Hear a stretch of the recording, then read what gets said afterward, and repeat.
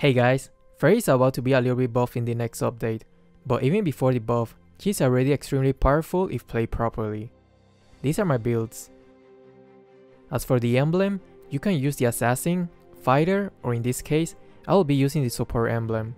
Probably in my next video, I will explain in full detail why I have been using the support emblem for a lot of heroes. For the spell, I like using flicker, because it's hard to catch heroes with dash skill if you don't have flicker.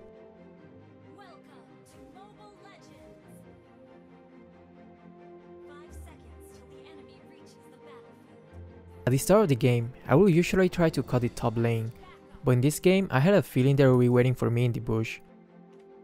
I didn't want to use the flicker to escape, it has a very long cooldown.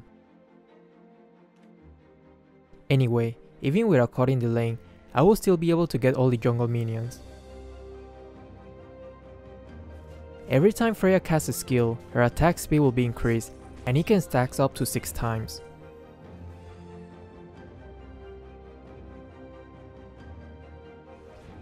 Do you see these orbs? Each basic attack will give her 1 orb. The more charges she has, the more damage she will deal when using the first skill. Also, it will increase the stun duration.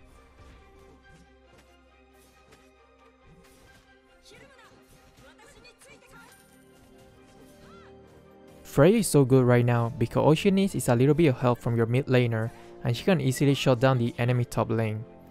Her damage output is insane even without much farm.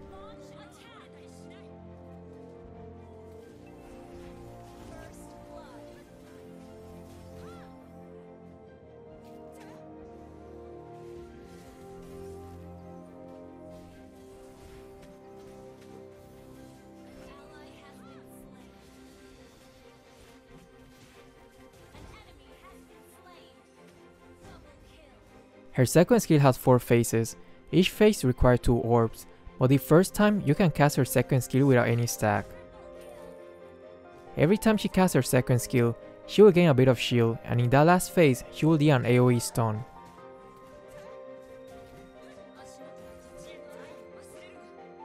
Her ultimate will refill all her orbs, it will increase her attack damage, makes her basic attack ranged, and also it deals splash damage.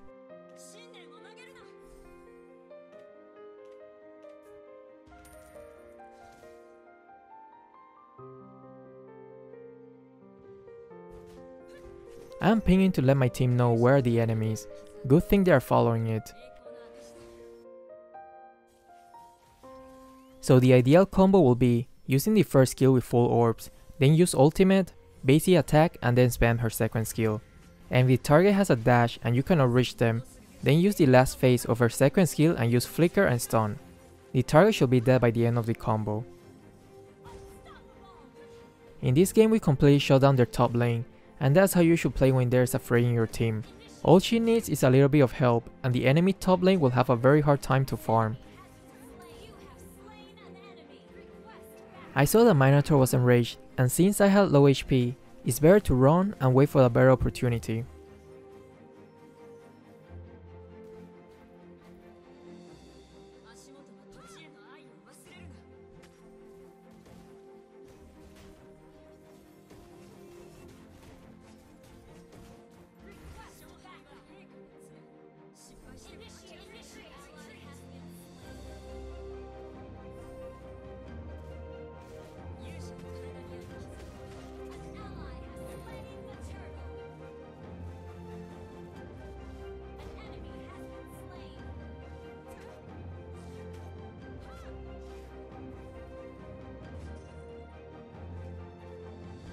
You can use her skill to increase her attack speed to take down the turret faster.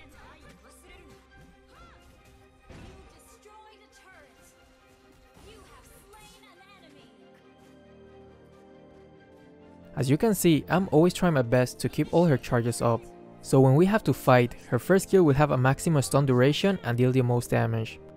This Luna is actually pretty smart, we haven't given any opportunity for the marksman to farm at all.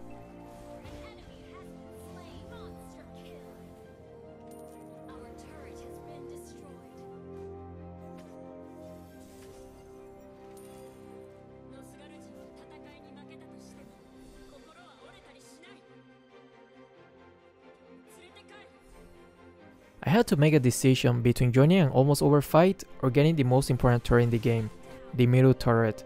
I think the answer is pretty clear.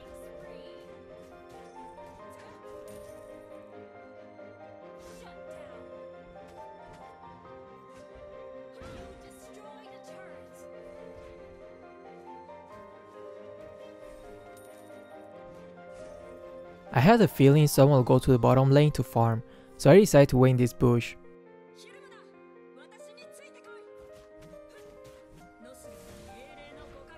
When you are very close to the enemies, you don't have to engage with your first skill. You can save it when the target decides to use the dash skill.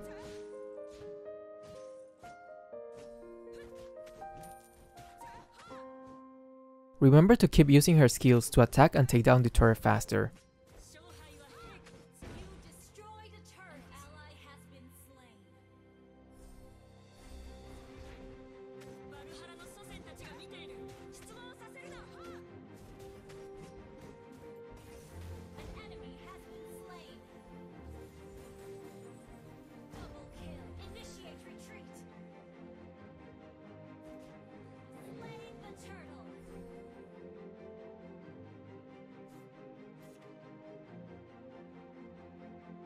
I think because of that ambush, Sylvana doesn't feel too safe to farm anymore.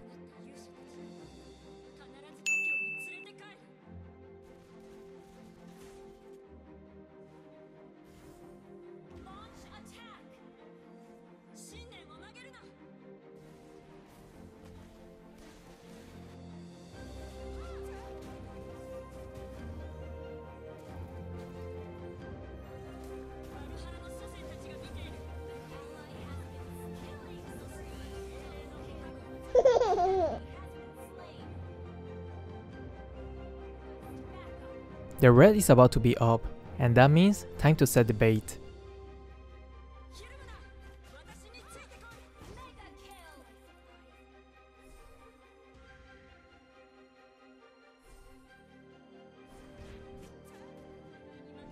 You can use her second skill even without any target, just to keep her attack speed up.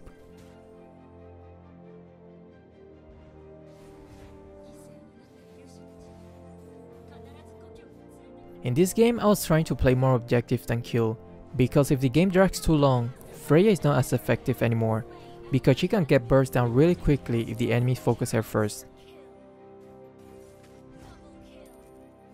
Don't be the first one to jump into a team fight, wait for the right timing, like when the enemies are distracted with your tanks, then you can jump into their backline and then kill them almost instantly.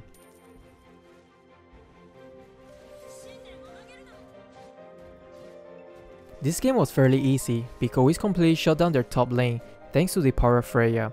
All she needs is a little bit of help from the mid lane, and Lerachi can do the rest. But I have another game that I think you guys will find it very interesting. Long story short, we had a terrible marksman that will end up with a 0-7 score and with the lowest income in the whole game. Yes, including the enemy team. And the way I had to end the game, I would say was pretty epic, so let me show you the highlights of that game. In this game, the laning phase is a little bit different. My teammate really wanted to play Uranus top lane when I have already picked Freya, so I had to change my strategy for this game.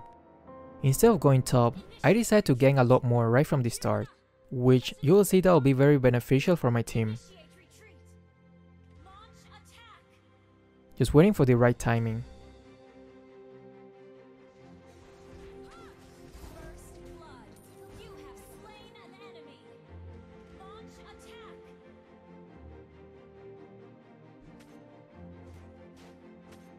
I constantly keep using the pings to let my teammate know what I'm trying to do.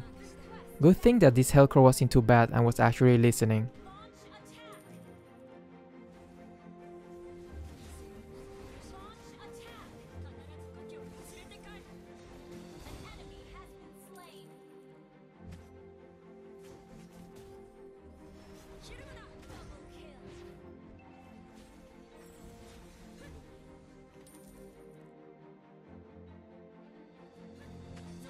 Ling is completely destroying our marksman, so I really had to do something to slow down his farm.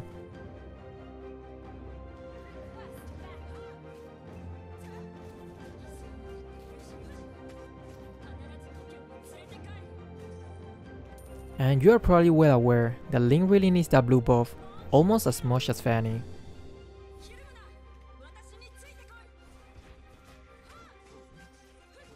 I really didn't try to kill him because I thought he probably still had his ultimate. My main objective was stealing his blue buff. Uranus is already throwing the towel, which is quite understandable to be honest.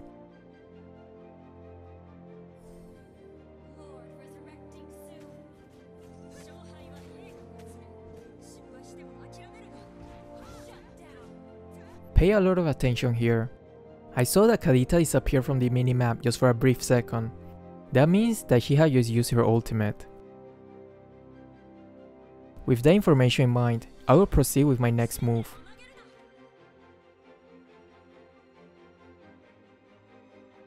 She just used her second skill. That means that she has no way to escape now.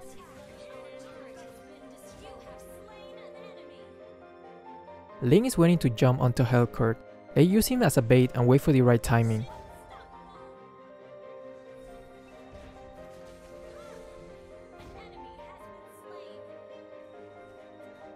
Okay, this is a 2v2 situation. If the game prolongs any longer, I think our chance of winning will be very slim, because our marksman player is not performing well at all, and they have way too many late game heroes. Gotta do the high risk, high reward play.